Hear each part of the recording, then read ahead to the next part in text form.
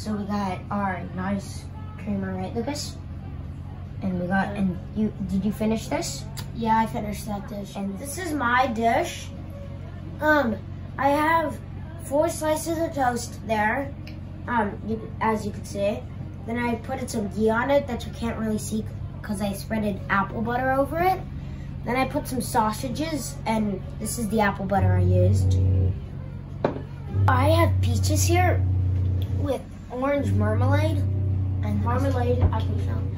And it's marmalade, not marmalade. Marmalade, and I put honey on top of them. This is this orange marmalade I used. Where did you see that? Thanks for watching. We have more floating chef episodes with the 2 floating chefs. Bye. Bye. Living in the light, you're giving out. Satellite in your space. Whenever you cross my mind, we're forgetting how to slow down.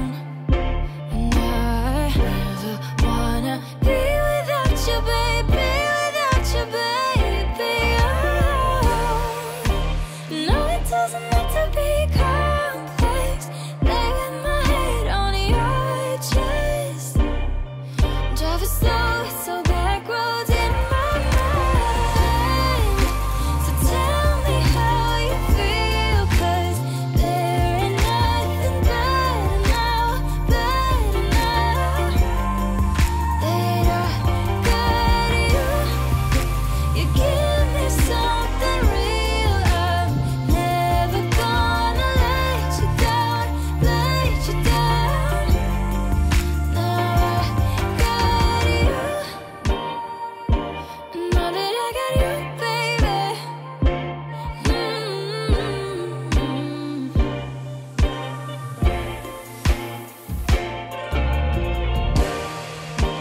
Gray in my sky's been breaking up, and I hope that you stay. I found a home here in your eyes. Don't you know your love is dangerous? 'Cause now I never wanna be without you, baby, without you, baby. Oh, and no, it doesn't have to be high stress. Lay with my head on your chest. I'm so good when you're by my side. Ready? Now run to the pylon. Don't drop the ball. Touch it. And run back and give it to Lucas. And the ball to me, Andre. Andre. That's a second. Alright, now let me see if I can touch him when he goes back. That was on the sky getting into the water. Jump. Alright. You're close. Ready? Go. Run.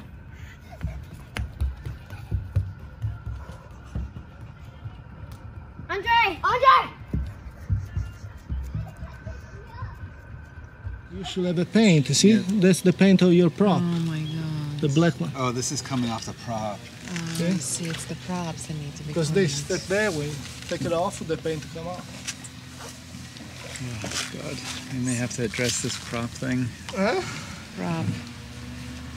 There is some paint that is really good for the metal part. That speed Yeah. prop.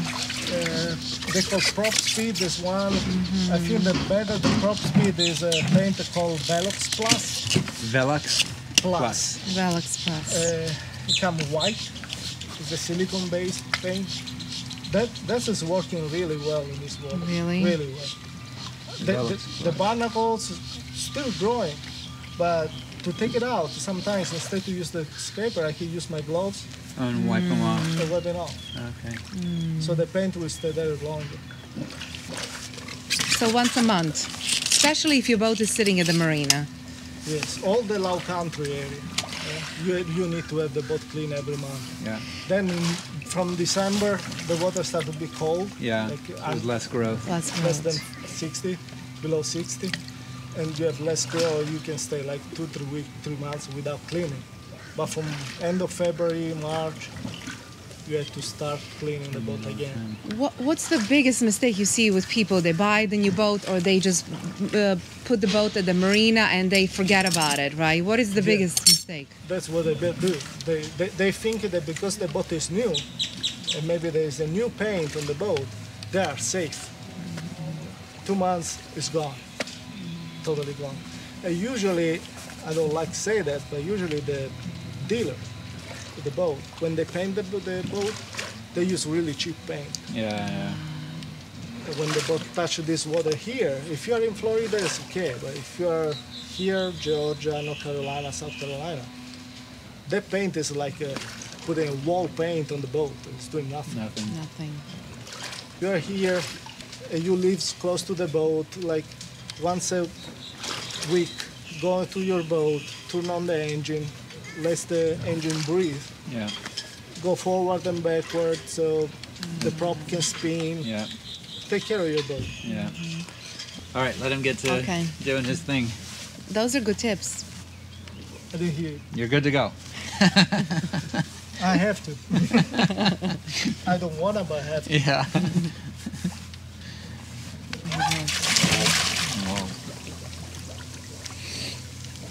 There he goes. Look at this thing. I know these are barnacles, but this looks like you could just say, oh, my molars are killing me. Doesn't this look like a set of teeth? Well, maybe your molars, but those are like elephant molars. My molars. If this is somebody's molars, you need to go visit the dentist. Molars. I'll be interested to see what you got, what you think the bottom, how it looks since we have the Sonihull system. So if you move, it should be fine. Here, we just brush it off a bit. Yeah, gently. Gently. Well, gently. Where are you from? Italy. Oh, okay. I'm Serbian-Croatian. So you're European too. Thanks. Should I say Yugoslavian, but that doesn't exist. No, my brother-in-law is from Croatia. what happened? Does it look beautiful? It's pretty good. Is it really? The zincs are good, Ivan. Okay. The zincs are good? The zincs are good. There's a lot of buildup on the props. Really? A lot of barnacles, yeah. You know why? Because some of that black paint had come off. Yeah, I see it. Is it on the whole prop or just? Yeah, so the cone, the blades, and all the way up the sail drive. All the way up the sail, the whole. Well, not completely, but there's some up it. But what's really bad is like the cone and between the blades and the Yeah. It's good. Really? The bottom is okay? The paint on the hull is perfect. So inside the tools, You compromised. if you have a generator, if you have also a sink, that's a problem. Yeah. So what's the point to have a perfectly clean hull if you cannot even run the engine because it's full of barnacles? Yeah. If you're in the Bahamas, it's clear easy. water. You can do by yourself with a swimsuit. Yeah. Right? No problem. Yeah. But if you're here in this area here, call it out.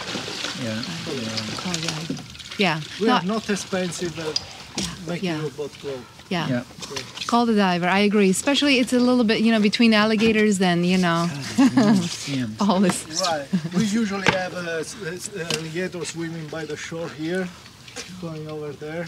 They'll be here before us. Yeah. Right. They'll be here after us. That's what they use to clean the hull right now. Oh, you use that to clean. We just get really fast on the hull and take everything out. Okay. The small scraper is the one that we use for the hard bar. The small one, the stronger, this is for the propeller. All the barnacles that you have there. And then we use the brush and the screwdriver. We have a 10-inch screwdriver that we use to clean the through hole inside. The small scraper is the only one that you can use to clean the intakes when they are covered with a cover shell. Okay. So you can go there straight. And then is all your arms. Was that fun? Well, not really fun, but Kind of fun. I can say Come on, it is fun. Pretty much all your through holes were filled Covered. with barnacles. Really? Yeah. I'm sure that the speed transducer. Oh, that was caked. Yeah, it wasn't moving at all. have, look, it has little feet. Yeah, but I don't want to touch them. Well, touch the feet. No. That's how they swim. I'm just touching their bodies because they feel nice.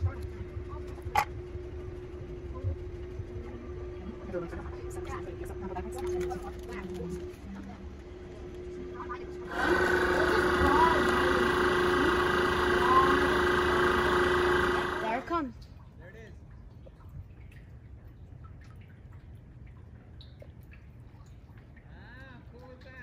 And he saw Yeah. So pretty. Okay, so we have these little shrimp shells there. Uh-huh. That when I cut guy, 3 and pounds they of come raw, and they come from these guys. So, oh my gosh. This is my little shrimpy. Okay. He's right here. And don't, Are you throwing it? Yep. And then watch this. See if I can hook on to him. Come on. Come on, buddy. Come on. Come on. Okay, I need to go check my Yeah, salmon. go check your salmon. Come on.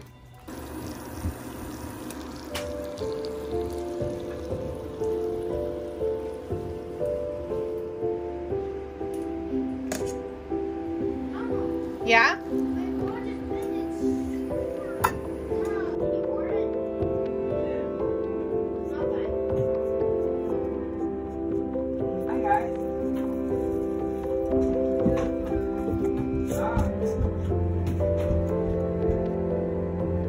Banking in Autumn Mule. It is ginger beer, Okay. apple whiskey, bitters. We're gonna put some lime and a bunch of ice cubes.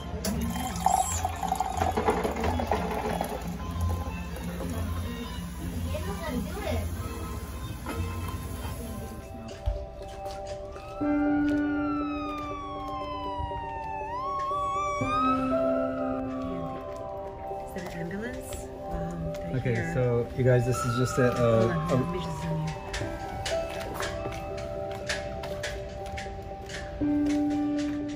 All right, so in the 6 months that we've been sailing up to the Chesapeake and now on our way back down, this is the second time that we've heard of basically the exact same accident that has happened. That ambulance that just pulled in is here because one of the boats here went out boating for the day.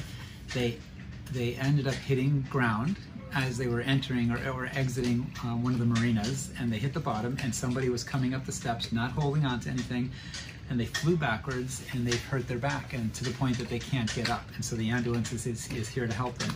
But it's just another quick safety thing to say that, look, when you're on a boat, and we say this to Oliver and Lukas all the time, this is not a playground. There's no running around, slow your actions down, because things are wet and moist, and you could, there's dew and rain and all these things, and you could seriously get hurt. Obviously, anytime the boat is moving, hold on to something. Or just sit down, Or right? just sit down, Like because just- this is the second one. It was a couple up in the Chesapeake, and the exact same thing happened. She broke her back and she was in a hospital Yeah, for the woman weeks. in the Chesapeake, they were on a monohull and they hit ground, and she flew from the companionway steps. And for those of you on monohulls, know that from the cockpit area down your steps down into the lower cabin area is a good distance down, and she flew down backwards, landed on her back, broke her back, and ended up obviously in the hospital. So similar thing here.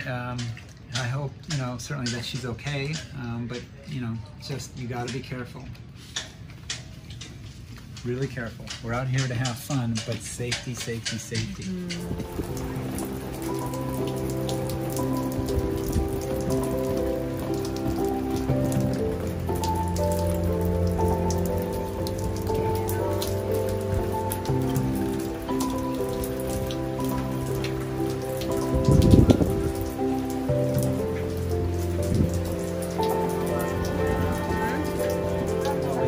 You guys, are you doing your school? Yep. Yep. Doing 7,000.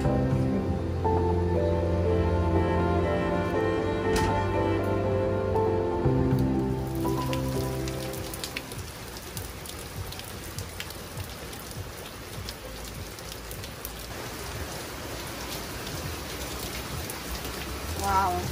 It's been pouring for how many days now, I think? while, on and off, 2 or 3.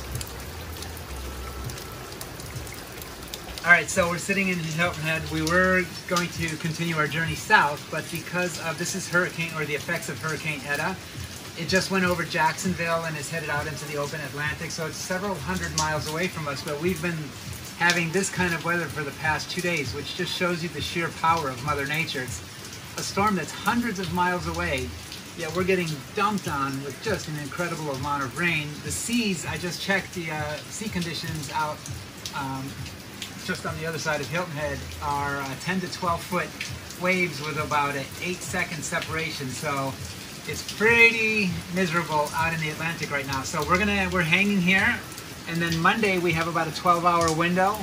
We're gonna quickly sail around the island of Hilton Head, only to the other side of Hilton Head, join some friends that are sitting there as well, because there's another storm brewing coming up through the Caribbean. It's in somewhere around Puerto Rico right now. I'm not sure if they've even named it yet, but we're obviously not in a rush to get down to Florida, and we're certainly not going to push safety or just miserable sailing conditions to go out and sail in this. So here we are in the safety of Hilton Head Island.